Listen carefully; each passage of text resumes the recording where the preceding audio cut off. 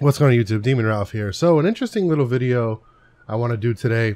I came across some nice information that I wanted to talk about. Now, I'm not trying to jump on the Pokemon Go trend. If I really wanted to, I would have jumped on that a while back. But because it has to do with Nintendo, I kind of want to talk about it. Even though I don't really do Nintendo, this is just some interesting stuff. So the title of the article is Nintendo's Pokemon Go bubble has finally burst. Now, reading that, obviously, my attention was grabbed immediately as I am playing Pokemon Go kind of religiously. I'm level 14. I probably started about a week after the game came out. I'm very into the game. I'm having a lot of fun with it. You know, I spent some money already. I don't really do mobile games, but you know, this one is the original 151 Pokemon. It's on my phone. It kills time, whatever. Something I just to do while, you know, I'm sitting down at work doing paperwork and see what Pokemon are around, or if I'm like just like this Saturday, I was at a huge party and we going back and forth to the store. It was something to do. You know, it's just like something to keep myself busy in between other life events, even though I am playing quite a lot, considering the level I am for when I got the game. But that doesn't matter. So apparently Nintendo shares have plunged as the company has stated last week that the financial impact of Pokemon Go will be limited. It has been confirmed that Nintendo have a stake of 13% in Pokemon Go, and while most of us think Nintendo right away when Pokemon comes to mind, the Pokemon Company as well as Niantic, however you want to say it, will benefit most from Pokemon Go's overwhelming success. So what that means is Nintendo ain't getting much money from Pokemon Go. And when Nintendo finally revealed that that was happening, their shares have sank 17%, wiping out $6.3 billion in market value. And apparently, the greatest amount a company can fall in Japan is 18% as per exchange movement rules. So they can't drop any lower than 18%. But they dropped 17%. They nearly hit the max of what they could possibly drop in terms of exchange movement rules. So Nintendo lost a ton of money and a lot of people pulled out their shares.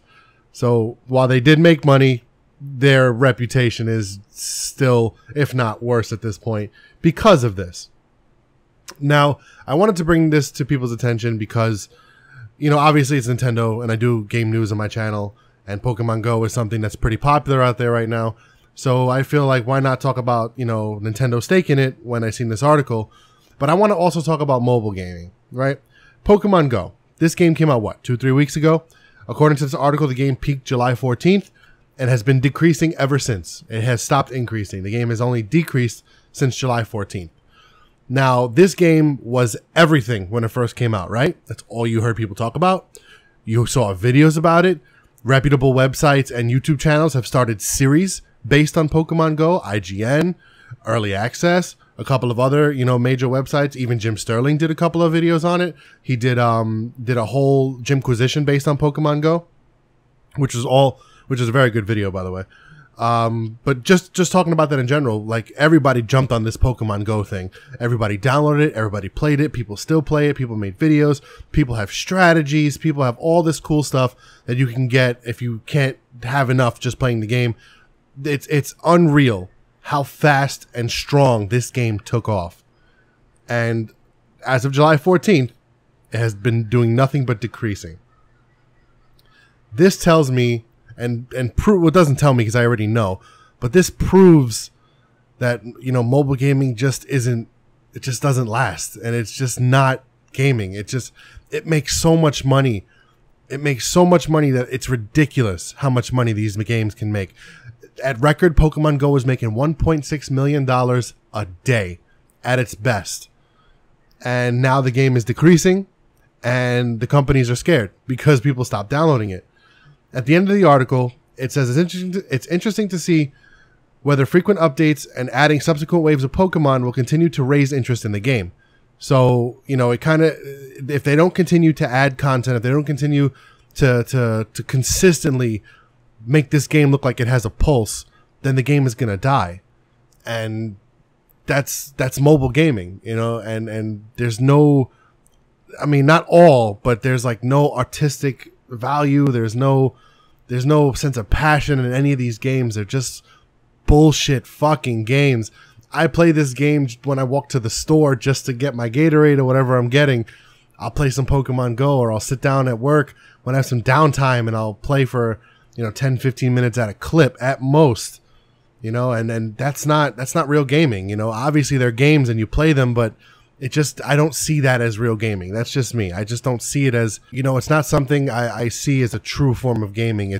Gaming is an escape. Gaming is something that we go to, you know, de-stress, decompress, you know, get involved in another character's life in order to break away from our own. You know, at the core sense, gaming is a piece of art. Gaming is a way of life in a way. And these mobile games they're just such shit. They're just such shit. And the problem is they make so much money in such short amount of time that they all become cash grabs. Even Pokemon Go, they all become cash grabs, you know. And Pokemon Go did something good for people. It brought people outside. It got people together. You know, I'm not saying this game itself is the curse of all. You know, I'm just kind of making an example using Pokemon Go, obviously, because that's the article we're talking about here. But mobile gaming is just this quick cash grab, you know, and look, Nintendo's shares sank because they don't have as much, you know, vested financial interest as people thought.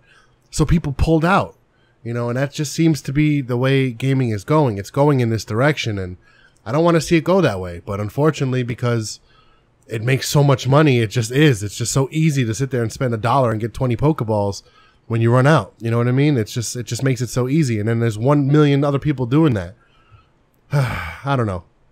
But that's mobile gaming. I kind of wanted to just talk about that real quick, tell you guys what's going on with their shares. Kind of a random video, actually. I just wanted to bring this up. Just something that I thought was interesting, and I wanted to turn the mic on and talk. This is Demon Ralph signing out.